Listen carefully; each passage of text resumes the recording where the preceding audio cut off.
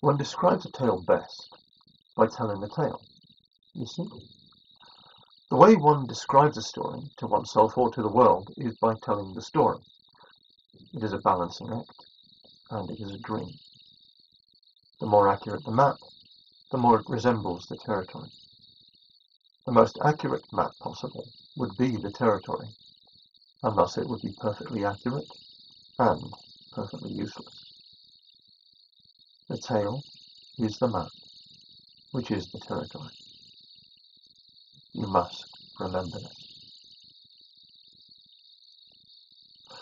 There was an emperor of China almost 2,000 years ago who became obsessed by the notion of mapping the land that he ruled. He had China recreated in miniature on an island which he had constructed at great expense and, incidentally, a certain amount of loss of life, for the waters were deep and cold, in a lake in the imperial estates. On this island, each mountain was to become a molehill, and each river the smallest rivulet.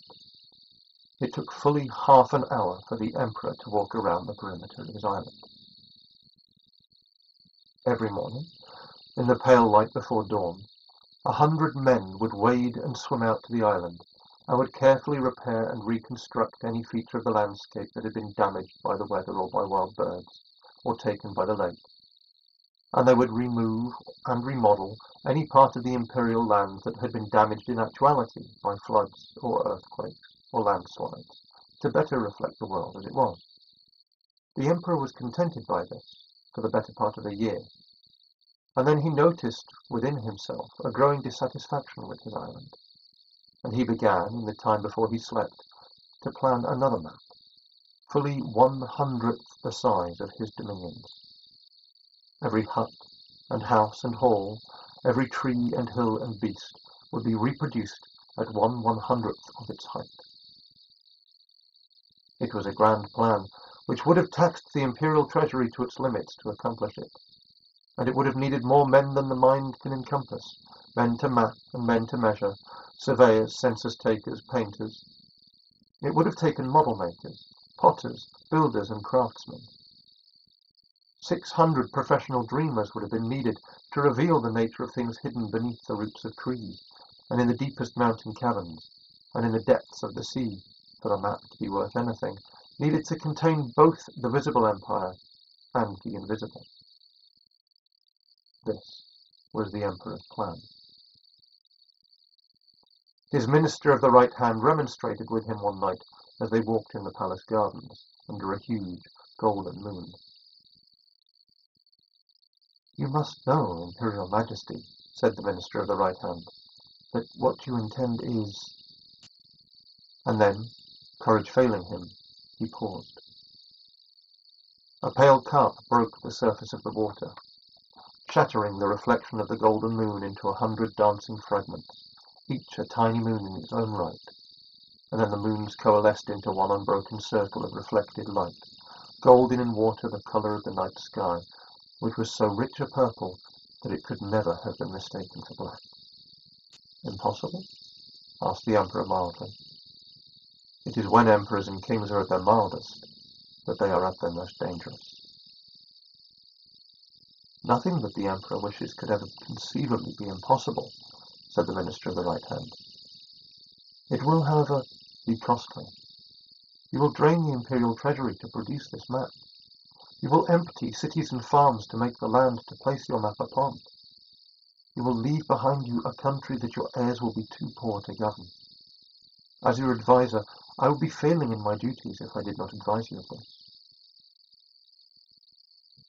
"Perhaps you are right," said the emperor. "Perhaps. But if I were to listen to you and to forget my map world, to leave it unconsummated, it would haunt my world and my mind, and it would spoil the taste of the food on my tongue and the wine in my mouth." And then he paused. Far away in the garden they could hear the sound of a nightingale. "But this mapland," confided the emperor, "is still only the beginning. For even as it is being constructed, I shall always be pining for and planning my masterpiece." "And what would that be?" asked the minister of the right hand mildly. "A map," said the emperor, of the imperial dominions, in which each house shall be represented by a life-sized house. Every mountain shall be depicted by a mountain, every tree by a tree of the same size and type, every river by a river, and every man by a man. The minister of the right hand bowed low in the moonlight, and he walked back to the imperial palace several respectful paces behind the emperor, deep in thought. It is recorded that the emperor died in his sleep, and that is true as far as it goes, although it could be remarked that his death was not entirely unassisted, and his oldest son, who became emperor in his turn, had little interest in maps or map-making. The island in the lake became a haven for wild birds and all kinds of waterfowl, with no man to drive them away, and they pecked down the tiny mud mountains to build their nests, and the lake eroded the shore of the island, and in time it was forgotten entirely, and only the lake remained. The map was gone, and the mapmaker, but the land lived on.